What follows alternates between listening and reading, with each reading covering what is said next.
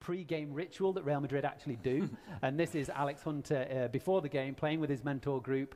He starts off in the middle. If you manage to get possession, he goes on the outside. So you can see we've kind of embedded that experience. And like I say, because we're locked to Real Madrid, we can do a lot more with these real players. So you interact a lot more with the real players. You get to speak to them a lot more. And you, as I say, you kind of train with them a lot more.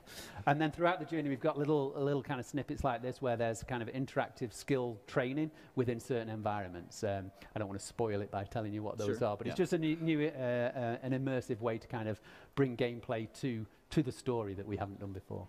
Well, you were saying you actually envisioned the journey or Alex Hunter's story as a trilogy back in FIFA 17.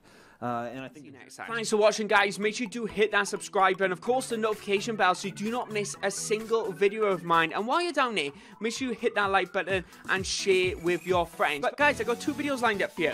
I've got one which is a previous episode in this series, so make sure you do check that out. And of course, I got a random video of the day, which I thought, you know what, you guys might actually quite enjoy this. So check that out, share with your friends, and of course, drop the like. But I got some exclusive stuff going up on my social media accounts, on Twitter, Instagram, and Facebook, all at This Is Goalazio. So make sure you go follow me up on those. The links are in the description below. But anyway, guys, that is the end of this video. Make sure you do subscribe for plenty more content. And my name is Goalazio, and I'll see you next time. Bye-bye.